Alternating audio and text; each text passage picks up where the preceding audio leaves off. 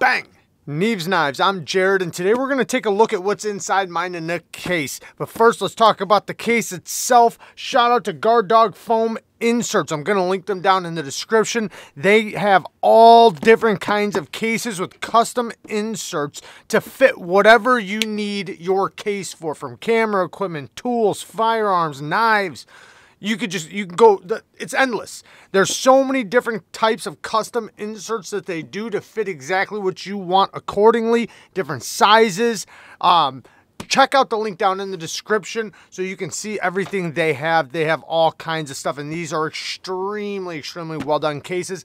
Everything's made in Canada. Let's get into this one. So this one is a 8-slot case. And you can see this custom foam insert. I can actually, if I grab it just right, I can actually pull it out of here to show you the inside. Let me get a good grip on it. Let me just grab the metal. So you can see I can pull this right out.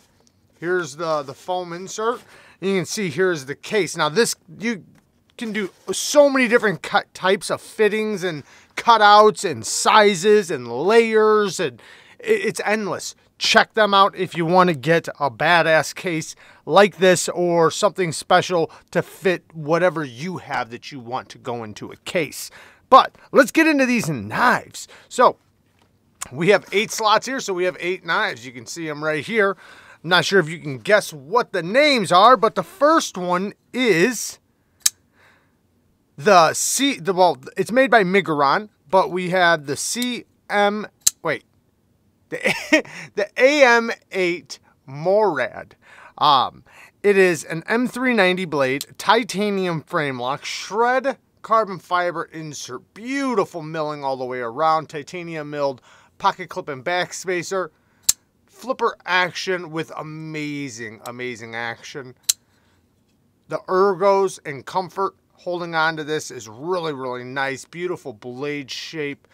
This is definitely a somewhat of a tough knife. I wouldn't call it hard use, but definitely something that leans towards a tougher style knife, which I do like a lot. Next, we have something a little more sleeker. We have a Damascus insert. KANSEPT HAZAKURA.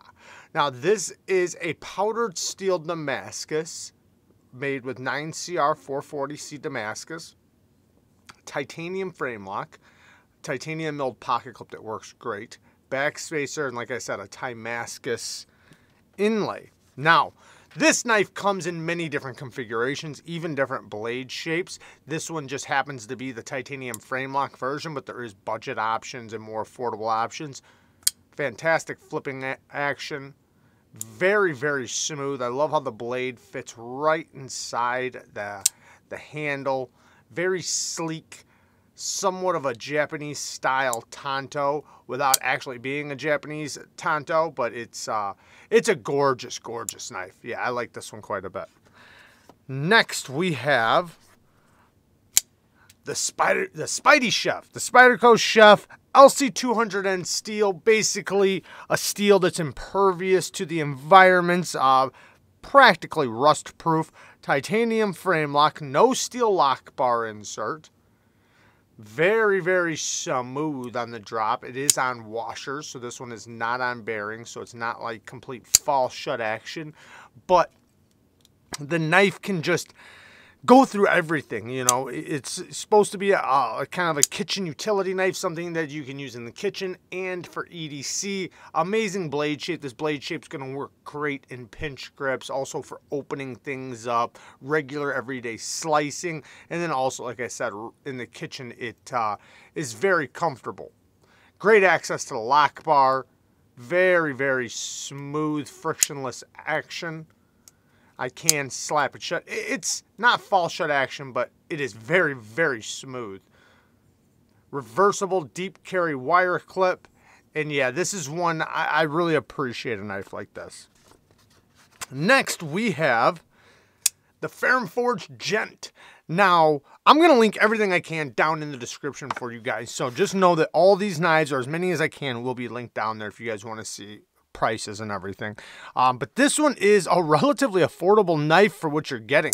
S35 VN blade steel, titanium frame lock, steel lock bar insert, ceramic caged bearings with a ceramic detent, titanium milled pocket clip and back spacer. FERUM Forged designs amazing flipper tabs. This thing kicks. It has amazing flipping action. The lock bar access, really good lock bar access, easy to disengage, a little smooth on the lock bar. It'd be nice if there was a little texture there, but it's still really, really, really good. And it is a very simple EDC knife, and that's what I love about it. You know, there's nothing crazy going on right here. It's just badass all around EDC knife. Good choil, you can choke up. I love the shape of the choil. You can get nice and tight to that edge for push cuts and things like that, but you do still have a full 4-finger grip choking behind the flipper tab. The detent, you can hear it. Nice solid detent. Great knife. Love it. And FERUM Forged knives, man. I love FERUM Forged knives. Now, this is one that shouldn't surprise you guys too much. I do have a couple of them. The TWOSUN TS223. Possibly my favorite TWOSUN. There's a handful of TWOSUNs that I think just knock it out of the park. And this happens to be one that I just adore because of the blade shape, the ergos, the build quality, the fit, the finish. This one is my M391, and you can see I have schmuck all over the blade. Sorry about that, guys. But it does have a beautiful satin finish on this drop point blade. I also have one in 14C. We have micro milling on the titanium. Very, very well done carbon fiber. And it is considered a bolster lock, a titanium frame lock with the overlays of the carbon fiber. So we have a steel lock bar insert, titanium milled pocket clip with the micro milling and back spacer, T8 hardware all the way around, ceramic caged bearings that are on a little racetrack on the inside, ceramic detent ball, stupid smooth action, fantastic detent, amazing sharpening choil. You can see this one's been sharpened a couple times. Internal stop pins. You can see them right there, which do help with side-to-side strength. The build on this knife is just amazing, and the ergos, it is super comfortable in the hand. The geometry is very well done. It's a blade shape that's just made for work, made to be used. I love it. And it's a really good price for what you get with that one. Next, this one's going to be more affordable. We have possibly my favorite CJRB. Yeah, possibly. This is the CJRB SCORIA. We have an ARRPM 9 steel blade, drop point blade. It has somewhat of a hinder look to it. G10 scales. It also comes in micarta. I like the G10 one, honestly, a little bit more. But titanium milled pocket clip, titanium pivot collar, and titanium thumb studs. Great access to the lock bar. Very, very smooth action. It is on ceramic caged bearings, and it has multiple deployments. You have the thumb studs that are super easy to get to. They're nice and separated from the scales, and this is a very thin knife. This is slightly contoured, so going up to the thumb studs, you have a lot of room. Very easy to engage or to use the thumb studs. Beautiful choil that you can get up nice and tight to that edge. Like I said, it's super thin, so in the hand, that is one thing that surprises you when you do get it. It is slim, lightweight, and even though it's a full-size knife, it's just very wieldable, very EDCable. You can see I put a nice, beautiful, polished edge on there. ARRPM 9 steel is a steel that's super easy to sharpen, super easy to maintain, very responsive to stropping. And yeah, this is just, man, it's a good one. I love it. Next we have, oh yeah, we got a Medford. So this is the Medford Swift Flipper. So they make this in an auto. This one is the flipper, the manual version. We have an S35 VN blade, and you can tell that because there's an S. The S stands for S35.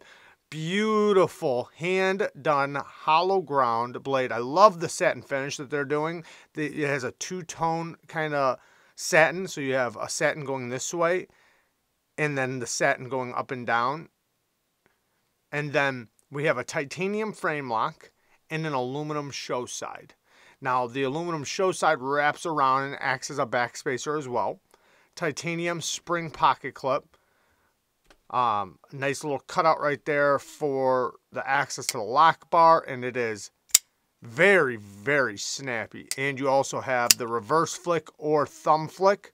So multiple deployments on this one. Now, this one has an internal, external stop pin. So you can see the stop pin right there. Oh, also a glass breaker. So you can shatter glass. But you see the internal stop pin comes out and actually acts almost like an external stop pin, kind of like hinderers. My favorite way to do a stop pin, either an internal or external stop pin, but done in this configuration. Love it. It has a nice track going around right there. Like I said, it does help with side to side. This thing is rock solid lockup. And yeah, fantastic knife, fantastic action. It's a very EDC friendly knife from Medford. Medford makes some big, beefy, badass knives, but then they have a few knives that are really good EDC size knives, and this is one of them. It is on bearings, so very, very smooth. Something a lot of old hinderer lovers wouldn't expect, you know, because I'm not saying that they don't get very smooth over time with their washers, but the bearings, man, they are super smooth. Nice, huge hardware all the way around. Absolutely love it. And that right there is a lock bar stabilizer. It's going to prevent you from unspringing the lock and messing up the lock. And then last knife on the list, we have the FERUM in MagnaCut. So we have a MagnaCut button lock Freeman. This thing, it just screams USA made to me. I love it. We have amazing flipping action. The sound,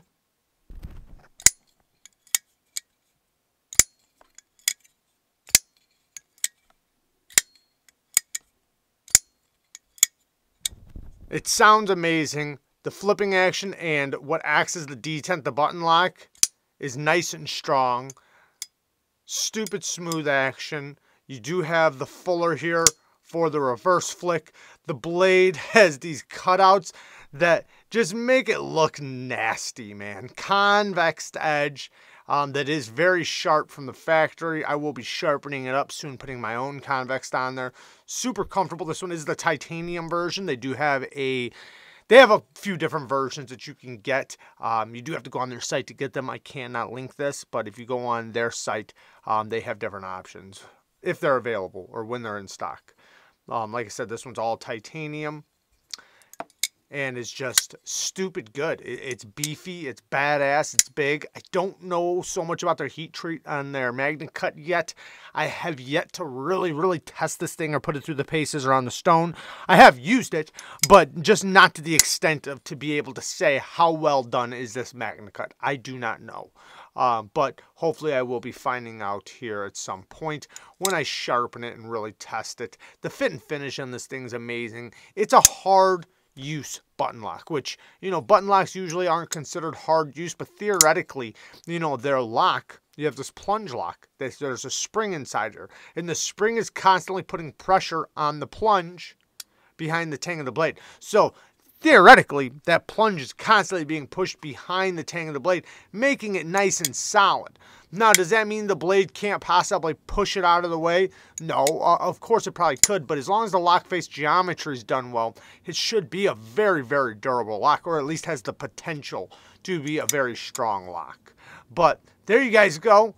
Thank you guys for watching. Like I said, everything I can link will be down in the description. Check out the Nanuk's cases. These are awesome cases.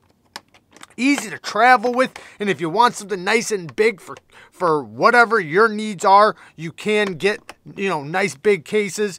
This one's really cool because it has these buttons right here to open up the latches, so the latches are not just gonna get caught on something and pop open. That's not how it works, at least on this case. But this one's nice, compact, and easy to travel with. But like I said, all different sizes and different configurations and cutouts, you know, and then you can layer them and all that other good stuff. I love you guys. Thank you guys for watching. Peace.